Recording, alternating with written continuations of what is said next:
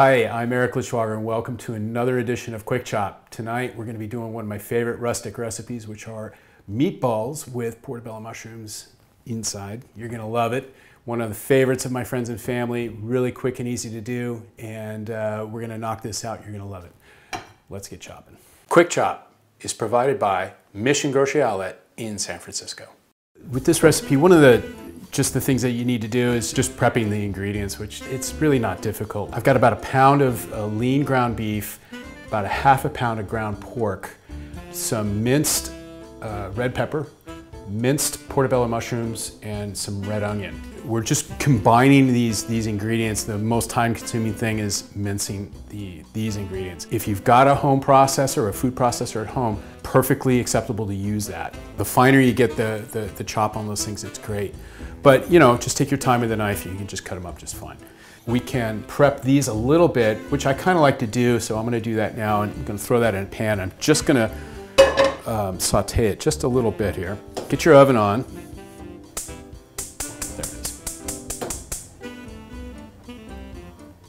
So here's a little tip for you. So how do you know when the pan's ready to saute something and you want things to go into a hot pan, right? What you can do, if you've got it handy, just put your pan on the stove and just put about a half a teaspoon of water in your pan.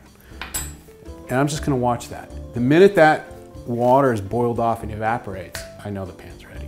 So you don't even need to be watching it. So we're going to throw these ingredients in there and just going to give them a quick saute to bring them up to temp. So as you see here, the water's starting to bubble off, and in a couple of seconds it's going to be just right.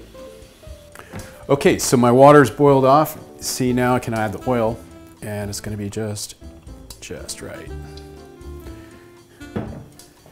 And we can see, because as soon as we add that oil, it starts moving around really well. So in go the onions, the peppers, mushrooms.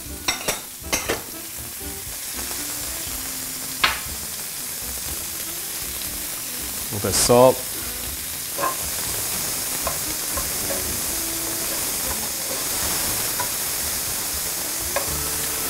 And while that's coming up, get started getting the meat in the bowl.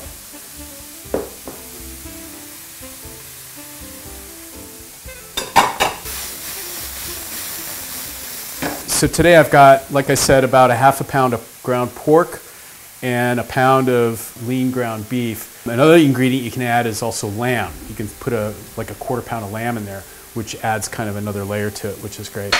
So we'll throw some salt in there. So I'm not looking to cook this mixture. I'm just kind of helping it along a little bit. So that's good. That's going to go in there.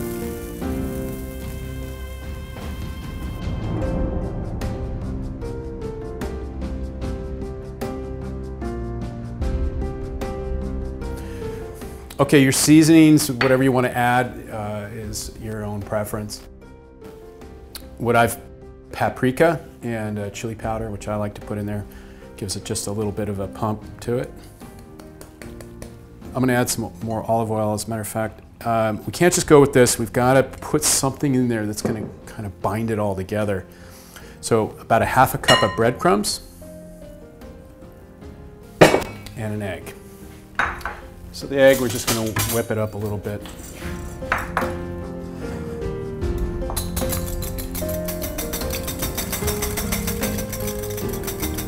And the egg with the breadcrumb is going to kind of hold that all together. So when we start to make our meatballs, they're going to hold their shape when we put them in the oven and not fall, tend to fall apart. Or as they cook, they can kind of split open.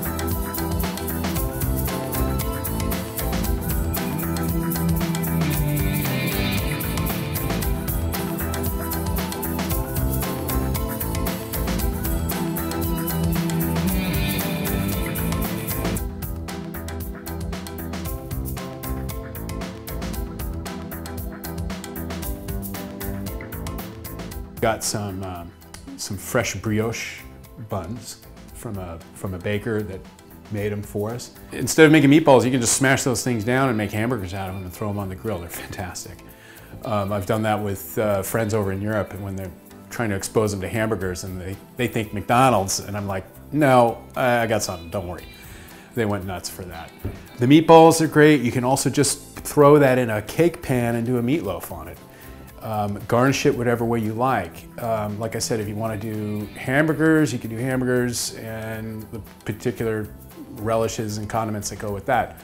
What I've done today is I actually made a chickpea and kale marinara sauce. And we're just gonna serve it on the side. We're not gonna just pour it over everything. We just kind of serve it on the side a little bit with some fresh herbs, and fantastic stuff, love it.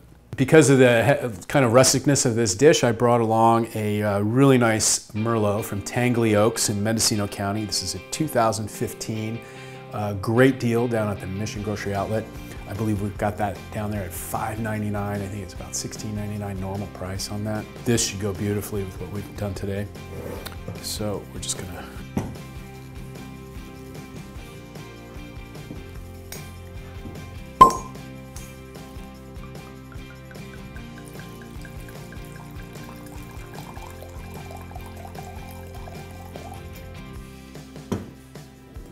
So we've got a nice bell-shaped glass here on a nice white background, which is a really great way to take a look at your wines.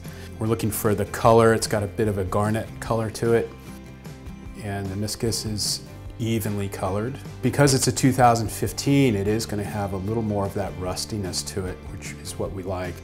Seems pretty clear. Nice oak, black cherry, cassis. Yeah, typical Merlot.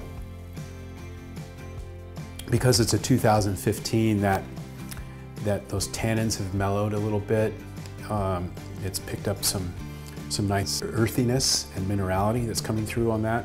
And the fruit has kind of toned down a bit. So that's what we want. If this were a much younger wine, it would probably be a little more purple in color, and the fruit would have a much more forward overtone to it. So it's really a great deal. I can't believe that is $5.99. It's an incredible buy. Usually with dishes, when I'm cooking a lot, I love using fresh herbs. I mean, I use certain spices, obviously, that have to be dried, but when I have the opportunity to use a fresh herb, I will do it.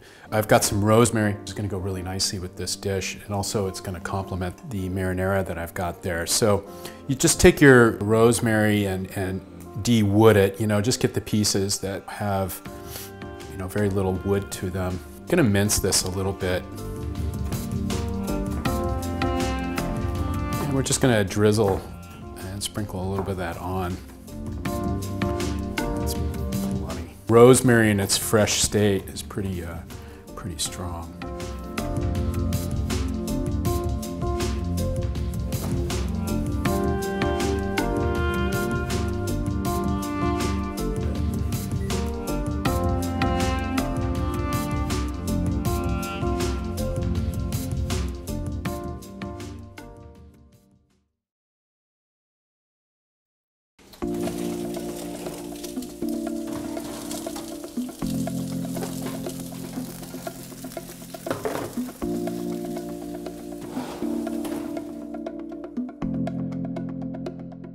Meatballs are out of the oven.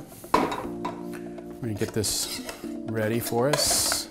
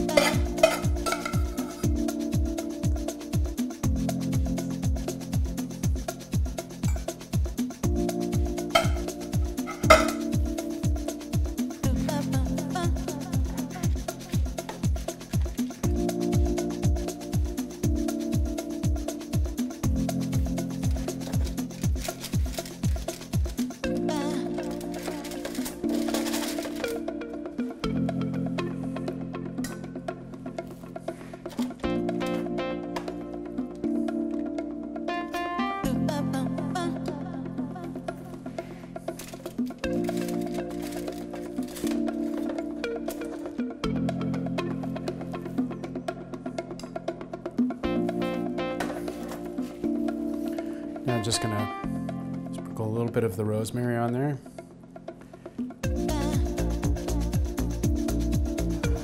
There you have it. So, meatballs with portobello mushrooms and a little bit of garnish sauce in there that we made. And then we're gonna have that with our Tangley Oaks Merlot. Let's give it a try.